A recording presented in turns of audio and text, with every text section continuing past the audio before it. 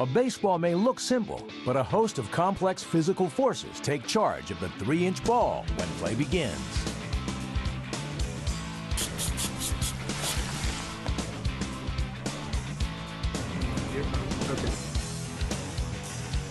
Size and weight have as much to do with the baseball's flight pattern and velocity as the hand throwing it or the bat hitting it. And we know this because of the laws of physics.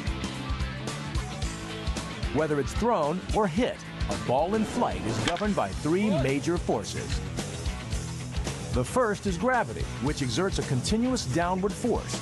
You know what they say, what goes up must come down. Another is drag force. This is the air friction encountered by a ball in flight.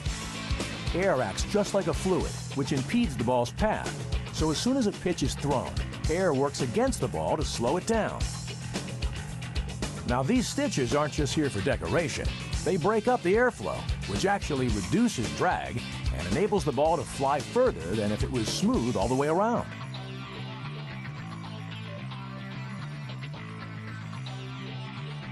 The third force determines a ball's trajectory. Magnus force describes the imbalance of airflow past a spinning ball. When a ball spins, air is forced to move faster in the direction of the spin. The faster flow results in lower air density and causes the ball to move in that direction.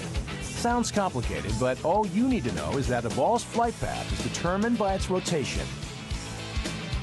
Scientists have been so intrigued by the effects these forces have on a ball that they've used wind tunnels, strobe photography, and other sophisticated technology to study them.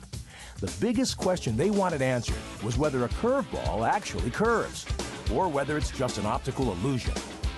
After years of debate and published reports from both sides, the latest tests conclude that yes, the ball does curve, as much as 18 inches for a skilled pitcher. And that's what makes the curveball so hard to hit.